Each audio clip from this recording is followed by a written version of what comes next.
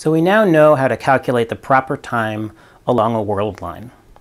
And in the previous unit, we developed the metric equation, which tells us how to calculate the space-time interval in terms of delta x and delta t, the time and space differences in a particular reference frame.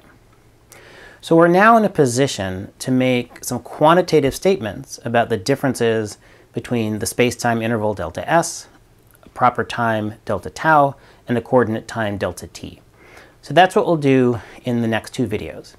In this video, I want to review delta t, delta s, delta tau, and think about, maybe in a qualitative way, the relations among them. And then in the video after this one, we'll look at those formulas and come up with some quantitative statements about delta t, delta s, and delta tau.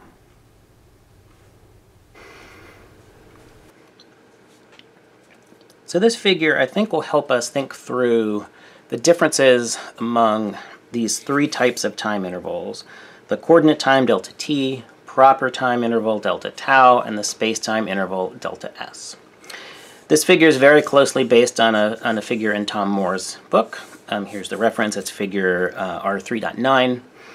And I've made a PNG and a PDF version of this in case you want to see a clearer version, higher resolution version than what you're seeing on the screen right now. All right, so let's consider two arbitrary events in space-time, A and B. And there's lots of time intervals between them. So let's start here. There are many, many different proper times, delta tau. So the proper time is just the time measured by a clock that's present at both events. But of course, there's lots of world lines that could connect events A and B, just like there's lots of paths in space that connect points A and B in space. And so for every world line, we'll get a different delta tau. But there's a special delta tau, a special situation, and that's when the clock that's present at both events is an inertial clock. It's moving at a constant velocity. It's going at just the right speed, and it's a constant speed, and it happens to be present at both of those events. So in that case, we've measured the space-time interval, delta s. That's the definition of the space-time interval. It's a time between two events as measured by an inertial, i.e. constant velocity, clock, present at both events. It's unique. For a given pair of events, A and B, there's one and only one space-time interval. So a space-time interval is a special type of proper time, but not all proper times are space-time intervals. And I should mention this circle is designed just to indicate, yes, there's lots of possible delta taus. There's not necessarily a circular geometry to this idea. It's just, yeah, there's a blob, lots of delta taus, one special delta s.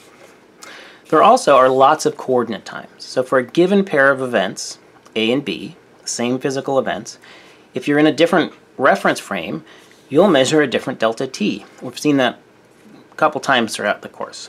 So there's lots of different reference frames moving at different speeds beta with respect to each other. And in those reference frames, you'll get a different coordinate time interval. But there's a special coordinate time interval where you have a single clock that happens to be present at both events. And then you're measuring the space-time interval. So in that case, well, let's see. So let me say this. So delta s is a unique proper time measured by a clock traveling at just the right velocity to be present at both events. So that's a single clock that's in an inertial reference frame.